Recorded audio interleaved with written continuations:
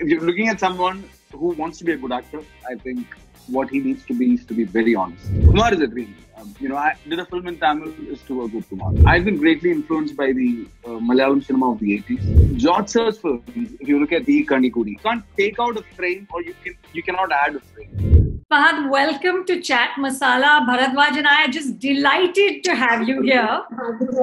Thank you. When you started your rebooted career, at what point did you say that, or did you feel that you were actually becoming the kind of, okay, yes, I can feel this. I know I can do this. I can, because you were doing these small roles in Cocktail and a Cafe kind of thing. But then, at what point did you feel that, yes, I can do this? I still don't feel that, actually. I don't know. See, for me,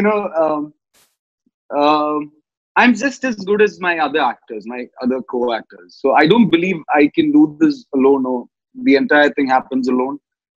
I think it's a complete interaction of everyone on the sets, not just the actors or the technicians, but even the guy who wakes me up with a cup of tea. For me, it's absolutely a trial and error process, That's why I say that I'm never done or I feel incomplete. In the few interviews that you've given, you say that you don't prep. That you don't sort of like go into some massive deep prep for a role. You like to approach it, without prep.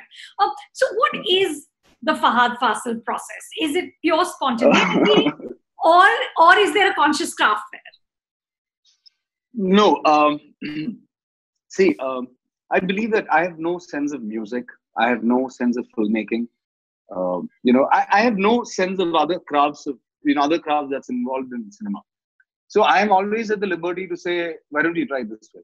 So it's like because I don't know it, I can say anything, and that gets my team working, or I think that excites my director. I've noticed that, every time I've said something, which actually sounds weird to others, my directors have got excited. Especially Dileesh, Dileesh has that, you go sit next to him, he's explaining a scene, and suddenly out of the box you tell him something, he'll pick on that.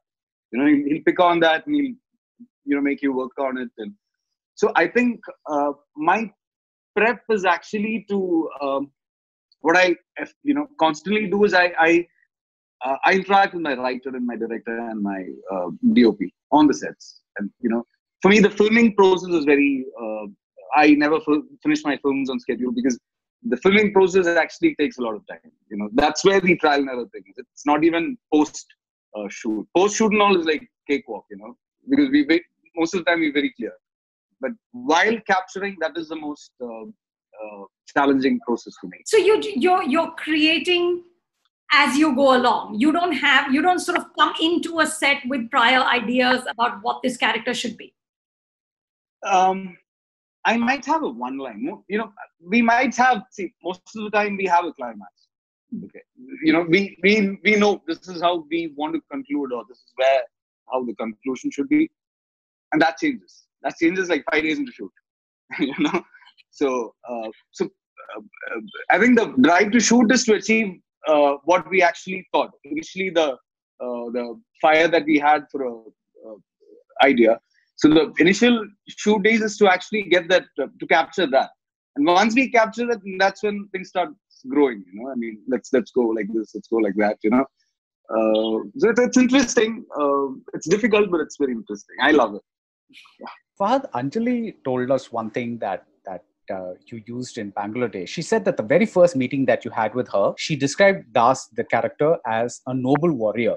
And then she said, you guys didn't meet for a long time. And then when you came on the set, the way you carried yourself, she felt like you remembered that one description of that character and kind of used that phrase, noble warrior, to emote. And she said that after the film, a lot of people came up to me and said, Das looked so noble, that character was so noble, and she didn't even she was like, do specific phrases like that, help you hold on to things? Yes, very much. See, like when you work with Anjali, the least I think you can do is to be just there, just be there, keep listening.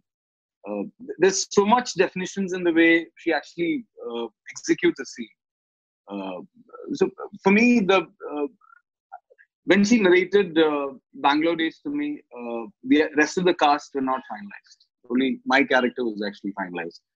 So eventually she ended up casting all my good friends, Dulkar and Niven and Nazriya, who I eventually married, So that was very difficult for me. She told me you need to be cut. She wouldn't let me have dinner with them. She wouldn't let me go out with them. She said just cut off. Just cut off. Just stay out of it. So I mean, they some filmmakers, they groom you even without you knowing, and I've been very fortunate that way. I've been interacting with a lot of filmmakers who actually prepares you for a lot of things that, and you're not very aware of it, but you sort of get there. So that phrase kind of unlocks something in you when you are looking at the character or reading the script. Exactly, yes. Tondi Mudal, the only thing I knew about the character was that the line he tells he tells that Kaliyakula Sare, which means don't make fun of the kid. Basically kids who are around 13, 14, they are hungry. So that's the only thing I knew about the character when I went to shoot or started shooting it. But that stayed. That one line stayed. So I actually worked on that character with that line. So sometimes it helps. So when in Thondimuthalam, that interval point where you're till then you're saying I haven't taken the necklace, but then the doctor puts up the X-ray, and then you see the outline of the necklace, and then at that point, what you see in your character is not guilt, it's not you just give this smile like a little kid whose hand is in the cookie jar.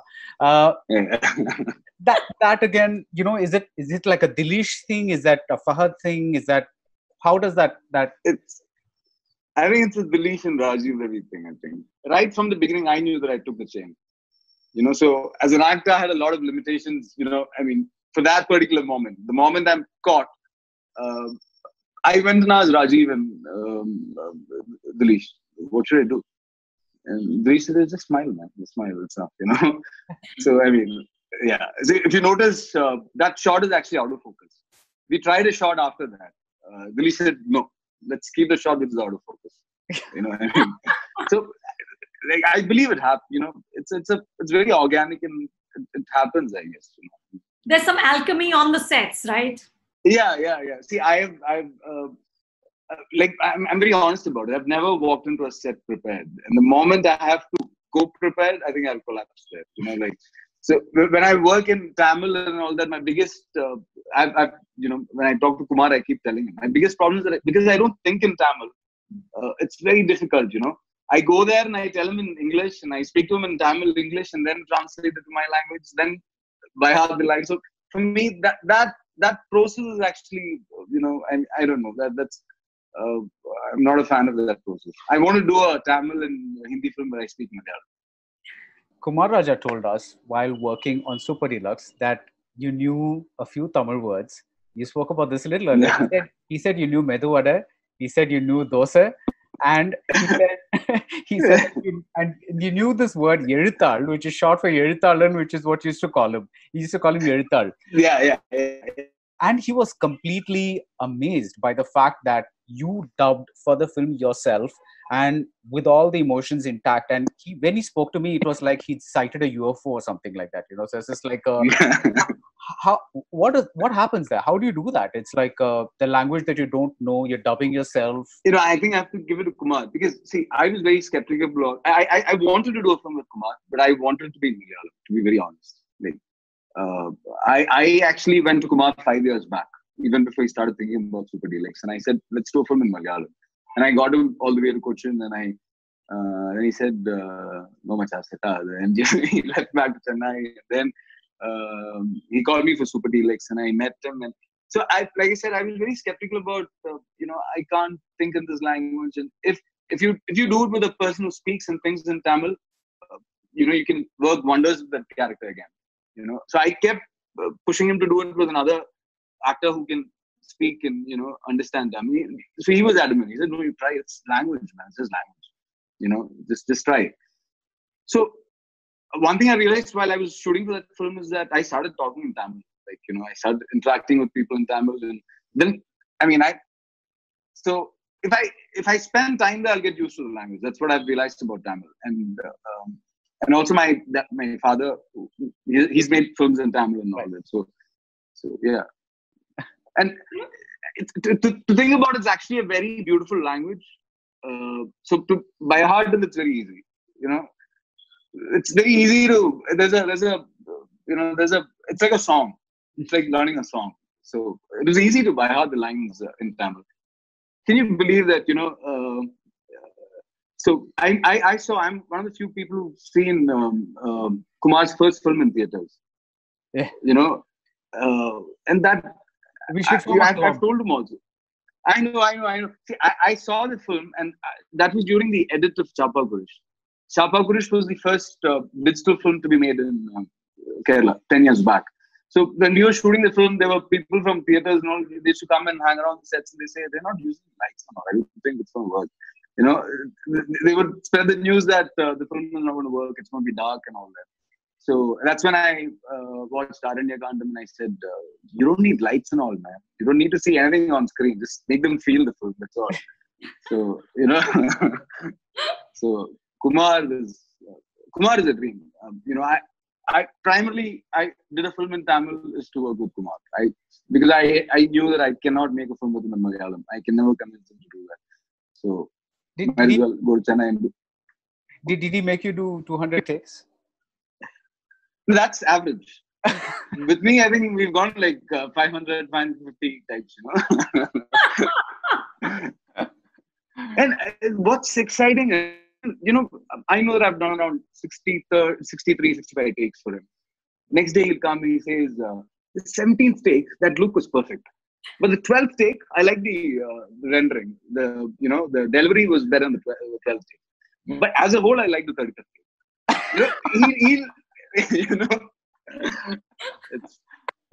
I'm very fortunate to have actually, worked with such great talents. Like, even Dinesh is, as crazy as this. Mahesh, So there's so much to learn from these guys that, you never want to stop working with them. Which role took the most out of you? All the roles. Really? All the roles, yeah. Nothing is easy. All the roles. No. The easiest is to read the reviews. No. It's, the way I work, people close to me keeps telling me that, you have to do this for a long time. So you have to take it slow, or, you have to be very clear. You're doing only, so many things at a time. But the fact is that it's just amazing to, get people to react to emotions or, smile at you. Or I think that entire thing is very exciting. Yeah. And I discovered this much late in my life. I was not trained. I was not trained to be an actor or anything. And I'm a person who actually tasted success much too late in my career. So once I started tasting it, I think the entire connection was very beautiful. So for me, it's very important to actually feel for the character or the story that I'm actually playing. I need to believe that this is something that could happen or that's happened, or I need to have that connect to a story or a plot. But is it true that when you were doing Takeoff with Parvati, you asked her how her character signature would be? Like, how would she sign her own name? And yeah. So explain, how does a detail like that affect what you're doing? Well, there's another thing also. My portions were shot a month before Parvati joined the sets, actually. So, and most of our sequences, it was on phone calls. So, my first day of shoot was a conversation with Parvati. And so basically I called her up and asked where she was. And she was with her friends and all that. So I said, will you read out the scenes to me? And she read it out, she read it like, just like that. And I emoted and we got the shot. Eventually, when I saw the film, she did it just the way she read it to me. There was no the marking. There was no change in the way she actually read it to me. So what fascinated me was, once I think after she read the script, she was with it. She was there. She started thinking like Sameera. She started talking like Sameera. And we were on the sets. We were doing our combination, and I wasn't getting it right. I thought, maybe I should change the way I play it. And, I started talking to her and all that. So she was fiddling with a pen and, she was scribbling something on the paper there. I said, just sign Sameera. And the way she signed it was very vulnerable, actually. She didn't look, the signature didn't look like the person who had come in search of a husband. I don't know, something about it looked very vulnerable to me. And that's where I picked it. If you see the scene entirely, if you play out the scene entirely, this guy actually felt very emotionally. He felt sorry for her, the ambassador, and that's where he picked it up. These are very small things that actually I don't think anyone notices it. Takeoff released like 4 years back. This is the first time someone was asking me that. So most of the time, no one notices anything. So when my wife watches any of my films, so I keep asking, "Did you notice that?" I given this look. Did you notice that? So most of the time, it comes across as I feel that people don't notice a lot of things that I do, and things that I don't do, they notice it a lot. So do you agree with our whole thesis about the Fahadh's eye acting? Oh, We've written a long on Film Companion, and we wrote a long So do you agree with our thesis about your eyes and how you act with your eyes? I love that write-up. And something I want to during Trance, I had seen the character Pastor as a person who wears he wears sunglasses even while he's performing on stage. I didn't want his eyes to be seen. And the first day, I walked in, to the sets, and I wanted to, I walked into the costume and all that. And I wore that. And Anwar was sitting there and said, no, take that out. No, I don't, you can do whatever you want with your costumes or whatsoever, but, this much, just leave that, We need to see the eyes. Yeah. So, I don't know. I don't know. It's just happening, I guess. I don't know.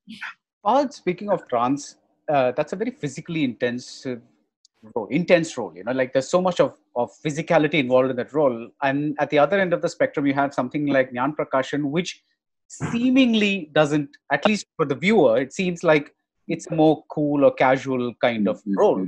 But as an actor, are both the same, or is one actually easier than the other? I personally think it's the same. It's okay. It's the same. I think the intensity of it is the same.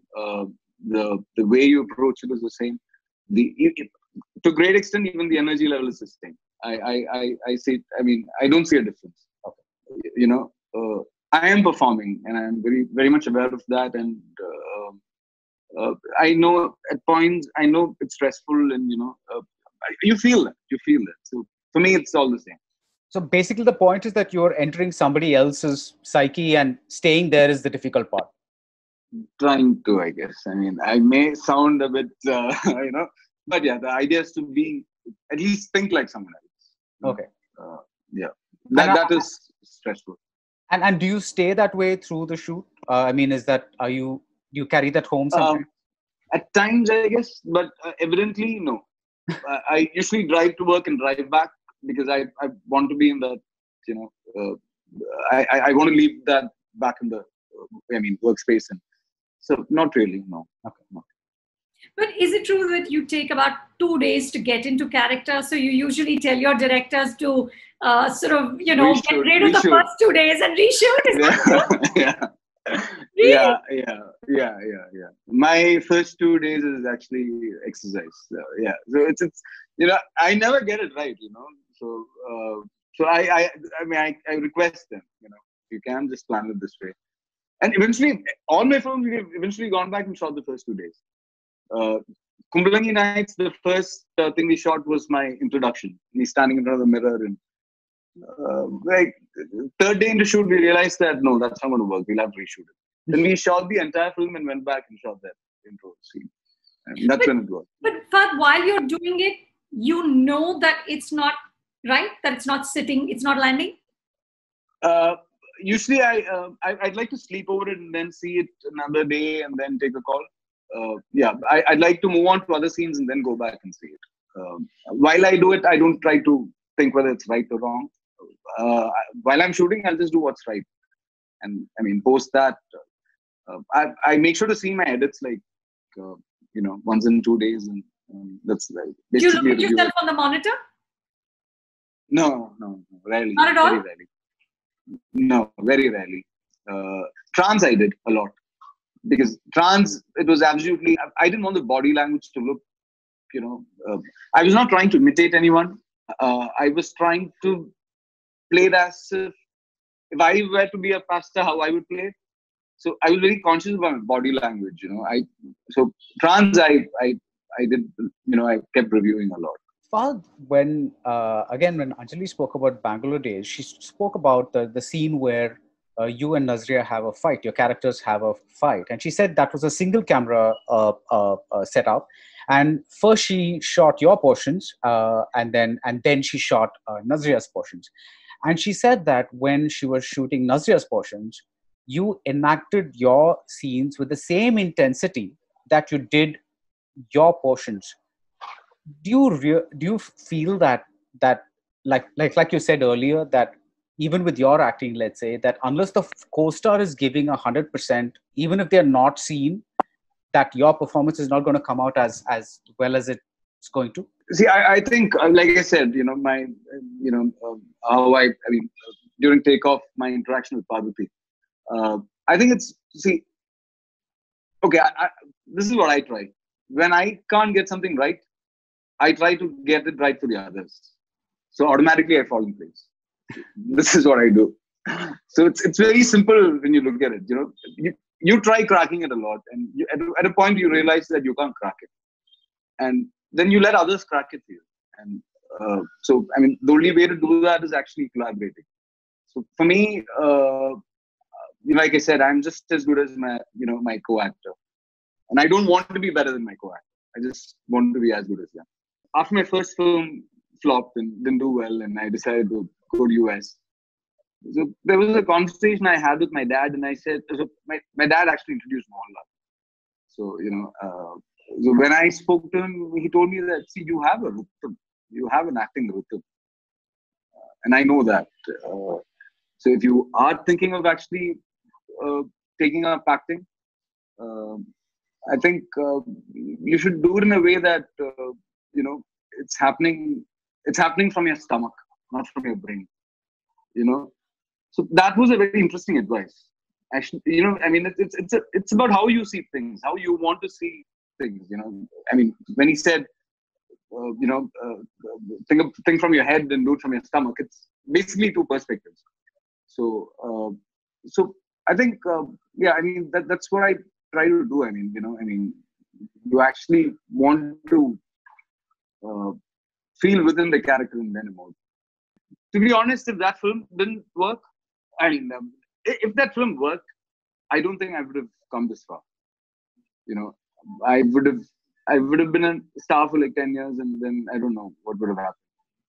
Because the film didn't work, I'm here at least trying to be an actor. So, there's a huge difference. Yeah. Fahadh, are you trying to tell us that you're not a star and you're just an actor? Not that it's just an actor, but that you're a star. Like I said, no, the first, when our interview started, I said, I truly don't believe that I do it alone. I need a Dinesh or a Shyam or a Mahesh or a Amal. I need that. So I don't do it alone. So as long as I don't do it alone, I know that I don't want to make claims. I'm just an actor trying to make films. But at least in the Tamil film industry, there is this belief that a lot of people from the far-flung, areas, that is not the A centers or whatever, the reason they come to a movie is because of the face on the poster. They don't know anybody. They don't know like who the director is. They don't know who the DOP is. All these are only cinephiles in the cities talking about all these things. But the actual person, like deep south, wherever, the reason he comes is because he sees a face that he recognizes on a poster. Is that true of the Malayalam film industry as well? I don't think so. Especially in the last 10 years, I think the audience here, they sort of prepare themselves for a film. Okay. You know, before they walk into a theater, they sort of prepare themselves. You know, that's something I've seen evidently in the last 10 years with the people I interact with. And so they sort of, you know, when they walk in for a Rajamouli film, they know that they're walking for a Rajamouli film, or they're walking for a Rajkumar Hirani film, or they're walking for a Tirish Kogan film. So that sense of preparation is, I see that with audience. So, and I think it functions differently here. It functions as another entity here. Okay. So, Fahad, tell me your 5 favorite performances in Malayalam cinema. I really need to know this. Mohanlal, Kireedam. Okay. Mammootty, Taniyavarthanam, New Delhi. Tilakan, Kireedam, and every single shot he's given in cinema. Mr. Nedimudi Venu, all his films. Pick one. Pick one. Dhanam. Okay. Dhanam was again. I don't think the film did well in the box office, but it was a film between. I remember Kireedam and two of their very successful films. But I like the film, and I particularly liked Venuchetan, Mr. Nedimudi Venu. There are so many actors. My prime. I've been greatly influenced by the Malayalam cinema of the 80s. So, like I said, I always tried to make a film, just out of the energy I get out of watching a Padmarajan film or a Bharathan film. So, when you see those films, those films which happened like 20, 25 years back, and you see those actors, they're like, oh my God, they were so ahead of their times. So, Tilagan sir and all, so I don't know if he emoted for the people sitting on the screen or he emoted for the lenses. I have no idea. It's a different connect you get, yeah. But when you see something like, let's take Javanika, right? KG Georges. Do you feel that something like that belongs to its time, or do you think something like that would work even today? Absolutely. I went and asked for the rights. Okay.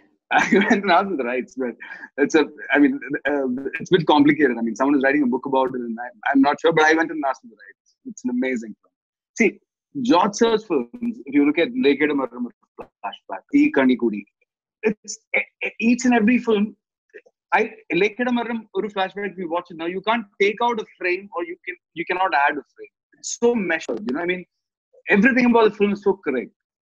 That's the case with all his films. KG George says, there is Adam and Devariyal. There's so many beautiful films, and we have a legacy of such films, and what I try to do is at least, I want my films to be at least, in the sense that they discuss it, along with the other classics that you have in Malayalam. That's more than enough for me. If they discuss my films with those films, that's more than enough for me.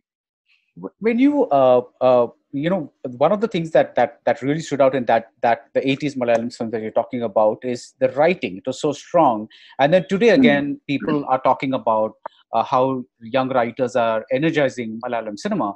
So what would you like? Is it just two different kinds of writing, or would you say that there was there's a sensibility then, and today it's another kind of sensibility? How do you see it? See, I've heard that Mr. Lohitdas, he wrote the script of Bharadam in 2 nights. He wrote it on the sets, not 2 nights. He wrote it on the sets. They didn't have a set. They didn't have a script for the shoot. They started rolling, and he finished it overnight or something like that. So I believe that happened very organically, and that's, what I try to do is that, see, if you can't write, don't write. Just write what you can write or what you want to write. Do I make sense?